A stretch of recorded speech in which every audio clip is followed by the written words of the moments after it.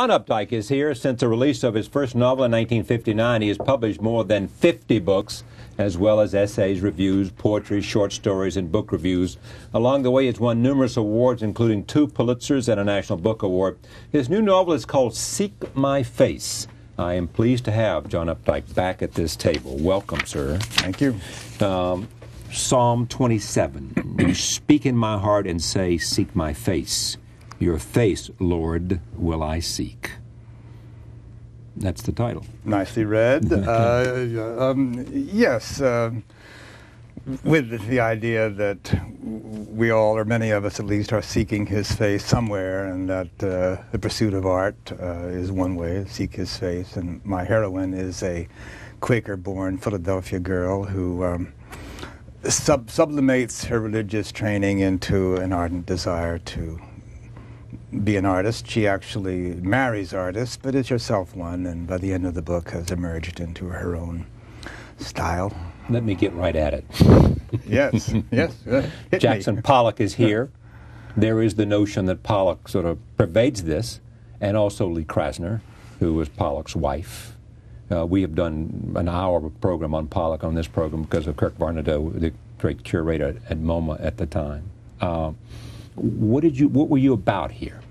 Well, you know, I saw that show that Barnadoe curated, and what struck me as I walked through it was this muddy, tangled, rather displeasing early stuff, a lot of it. What a struggle he made you feel painting is. And this kind of surrealist murk mixed up with the Mexican muralists. And then in the late 40s, you get this sunburst of marvelous dribble paintings, which are so radiant and exciting and beautiful, beautiful. So you get this burst of beauty, and then you get a rather rapid decline and early death. So it's a dramatic life, and you can see why other people are interested in telling it. I had no interest in telling it again exactly. So my hero was not called Pollock. He's called, what, Zach McCoy. Right. Zach McCoy, and I think McCoy was Pollock's actual. And Lee Krasner was called Hope. Right. And I cannot deny that Zach McCoy is very like Jackson Pollock. But not totally. There are differences. Thank you. Yeah. You notice. It's fiction, after all. Exactly. Fiction. And certainly Lee Krasner was a much less demure and proper woman than my heroine, who is a Quaker wasp and so on, and who lives on. Krasner kind of died with him. At least she never remarried. She kept the house as kind of a museum, lived in it. But, you know, she lived, but my thought, as I tried to remember what made me want to write this book, it was something about, suppose Lee Krasner hadn't stopped. Suppose she'd gone on, and so on. 2 characters in here, both females. Young reporter comes to interview. True. You have said you had to have female characters. It couldn't be male characters. Or something to that effect. I don't want to put words in your mouth. You help me. No, certainly I always saw this as 2 women, and I saw the central situation as that of an interview. And I've given a lot of interviews. I mean, it seems to me a lot, maybe not as many as I could have. But you've given a lot to me. I've given a lot to you, and as with you, you get a relationship, right? You get a kind of love begins to kindle. Right. You put 2 people, especially 2 women, in the same room all day, and things will slowly start to happen, was my theory. And they had to talk about something, so that's why Hope is a artist and a witness to the great American move in the 40s and 50s into the international stage. For the first time, we were world leaders in art. At any rate, yes, Catherine is the young woman's name, and she's unknown to Hope and kind of unknown to me when she walks in. She never becomes terribly real. But real enough, let's hope, and real enough so that Hope spills everything she knows, everything she feels to her eventually, after being somewhat reserved. That's the way you interviewers are, of course. In the end, you're trying to coax stuff out of this, and then this torrent comes out, and you can't stop us. Yeah. I found some interesting quotes, and which you were, and I want you to just remark about them. Philip Roth, Updike, Mailer, and Bella were all together on the great ride. They were there when fiction mattered, and fiction mattered in part because they were there. Only the very thing that made these artists avatars of the self-seeking liberation culture is now their unmaking. Not because we as a culture have ceased to focus upon ourselves, but because they have, as writers, have fallen victim to the law of diminishing returns. The self, however grandiose, is finite. The wells dry up. That's a sad passage and very eloquent, isn't it? Did Sven Berkutz write that? He did. He's a bright guy. One wouldn't want to argue with him. And maybe it's all true, but, you know, so what? I'm stuck with being me, and I'm still alive, and I still like to write, and I still think I might find some other things to say. So, but yeah, the exploration of the self, I never believed that myself was that interesting, but it was sort of all I had. These are two women who do not have my career. I mean, I am trying and have tried to stretch my imagination a bit, but in the end, yes, you have to kind of begin in the self because that's where the hot spots are. That's what really interests you. That's your song to sing, and then being a fiction writer, you try to extend it somewhat to include the rest of humanity and make it more general of interest, because in the end, you're not that interesting. You're interesting only in that you are an index to human experience. What is interesting about you, too, though, I mean, do you think there is a law of diminishing returns here? I mean, you think that you are less good, less... You'd hate to admit that. Certainly on the Charlie Rose Show would be a very poor place to confide it to anybody. I'm not as full of material as I was when I came out of Pennsylvania and discovered that I could sell words. I had 22 years of experience, impressions to spill, and I have kind of written those through. I've been a steady, plodding kind of writer. So it's not so easy. You don't have that full of material thing, and if I were to stop writing entirely, Sven Berkutz is right, the world would not long grieve, but I would grieve, and I think in some ways I'm a better writer than I was. But you can't, the kind of energy and innocent hopefulness, full of himself, that a young writer has is hard to top in the way all the crudities and all the innocence get carried along with your own urgency. In what ways do you think you're better? Well, because you have a deeper well to draw on? I've known more people and had more experience, and I have the unegocentric perspective of elderliness to give me, I hope, a certain wide-ranging, calm look at things. But I wouldn't sell short the need to be excited by what you're trying to say. I did get excited in this book. I was excited by the art, by the history it contains in distorted form, but also I was excited by the way the women began to connect. It's okay, and it's equally good and powerful as anything else you do, to use as Tolstoy did with the war, Napoleon. That's right, Napoleon, the real Napoleon. Well, I guess Jackson Pollock was my Napoleon. I haven't taken the task with leaning so closely upon the actual facts, although I did vary them a bit, and of course couldn't get them all in. A very good biography of Pollock was written maybe 10, 15 years ago, which I read.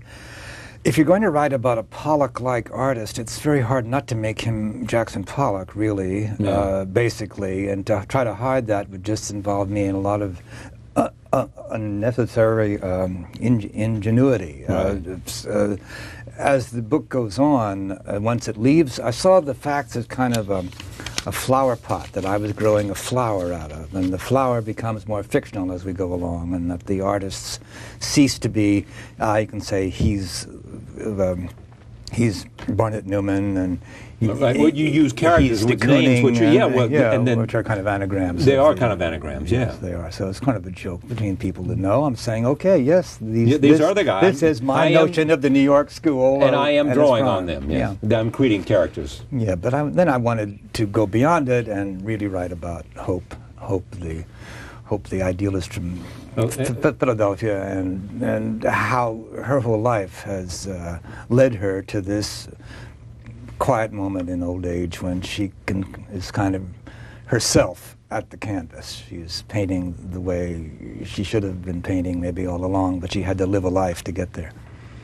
Is that sort of, what's the story what you are writing about this interesting event in which a young interviewer comes to interview Hope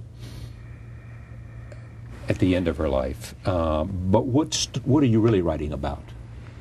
Are you, I'm trying to write, about the experience of being old and being approached by a young and vital person to talk about yourself. In other words, you still have some business with the world left to conduct. I wanted to write about this moment in American art that she witnessed when the New York School wowed the world, and was witness to a kind of idealism and passion that I don't think is present in any of the arts now. There is no question about that. As a young writer living in New York, I used to go out to MoMA and just walk around and kind of inhale the feeling, the colors, the look, the daring of it all, and the comedy of it, and the boldness. And I thought there must be a way to do this in print, kind of. And so it even rubbed off on me, even though I wasn't in the same field. And I think it's hard to see that art became, with pop, it became irony, and it was very amusing and good irony, but we're still stuck with the irony without that bardic feeling you had of pop, of wanting to say, yes, this is a Coca-Cola bottle. Isn't it grand? Isn't it beautiful to have a Campbell's soup can? Yeah. You don't get that now. You don't know what they're saying. Why not? I don't know. The coming and going of energy in the arts is a very mysterious thing. Sure. There was a lot of energy bottled up in America, I think, by the Depression and the war, which was able to burst forth in the 40s and 50s. It was a magical time. It was fun to be youngish then, wasn't it, for a number of reasons. And these people were so wide. And there was one passage I was thinking of reading. I want you to read it, too, and I have a question for you, too. It's hardly maybe worth reading, but when I did my research, I was struck by the extravagance of some of these remarks. So I imagined a conversation in which somebody like Clifford Still is holding forth in the Cedar Bar, and he talks about something coming up to the toenail of the sublime, and Myrtle Strunk, who's married to another imaginary artist, said, "My goodness," Myrtle Strunk had to exclaim, sitting wedged against her husband, "the toenail of the sublime. Jarl," his name is Jarl Anders, "Jarl, how high would you say you have risen? The ankle? The kneecap?" "You mean to mock," he stated. His torso was rigid as the dark, near-abstract shaman figures prominent in his work. "But I will repay your discourtesy with an honest answer. Since 1941, I date the year precisely as more momentous than any puffed-up events at Pearl Harbor. Space and the figure in my canvases have been resolved into a total psychic entity, freeing me from the limitations of each, yet fusing into an instrument bounded only by the limits of my energy and intuition. My feeling of freedom is now absolute and infinitely exhilarating. A single stroke of paint, my mocking Myrtle, a single stroke backed by a mind that understands its potency and implications can restore to man the freedom lost in 20 centuries of apology and pictorial devices for subjugation. Imagination, no longer fettered by the laws of fear, becomes as one with vision. The act, intrinsic and absolute, becomes its meaning and the bearer of its passion." I didn't make that up. That was taken pretty much from things that he said, Clifford Still. He was maybe the most grandiose of them all, but there was a grandiosity in their ambition, in their sense of themselves as being creators of a historic moment. They were innocent in a way. It was an innocent sort of sweet thing to feel that. People frequently ask me, who is it that you most want to interview that you haven't? Comes to me. And on any list of 5 for me is Jasper Johns. I try hard, and so far he says... You've not succeeded in wooing Jasper Johns. Not yet, but hope springs eternal in my mind, because I am going to Paris soon for a second conversation with Henri Cartier-Bresson. So he's still alive. He's still alive at 94, and How about I just that? had lunch with him about 3 weeks ago, and he's remarkable. And they're getting ready to do a huge retrospective on him, who was also powerful during the same time in France in terms of what he was doing. Wonderful artistically. You believe the interviewer is the enemy of mystery. Yeah, I do believe that, but not as strongly as Jasper Johns seems to believe it. He really believes it. No, I think Jasper Johns is simply a shy person. I don't think it's because he objects to the process. I think he's shy. And who might say that his painting has done his talking for him. They all say that. Oh, they all say that. I think an interviewer wants to get at the human core of the artist, and a lot of his endeavor is to turn that core into something else. So, and I feel that too as a reader. I'm interested to know what Stephen King is really like, or what he really thinks. What is he trying to do? And all that. But the artist is trying to defend this castle that you've made. Here is my argument on my behalf. And you have been gracious with me, and we've had discussions about every aspect of life, whether it's golf or sexuality or relationships or divorce. The two key things. Yeah, two things for us. If you are a conductor, what you want to know from the score is what was Brahms' intention. What was he doing, or Bach, or anyone else? Why isn't that a legitimate inquiry for me? Maybe because you're not a conductor. Conductor needs to know. He needs to inhabit the mind. Well, maybe I'm defining John Updike by doing this. I think you're entitled, you and the public behind you are entitled to ask any questions you want. You mustn't be disappointed if the artists don't have the answers or give not your answers. It's a strange thing why some people are led to think they can create art. What irritation leads us into this delusion, I don't quite know. But it is, somehow it's just not enough to say, I believe so-and-so. You want to construct another world. That's an interesting... Irritation creates art.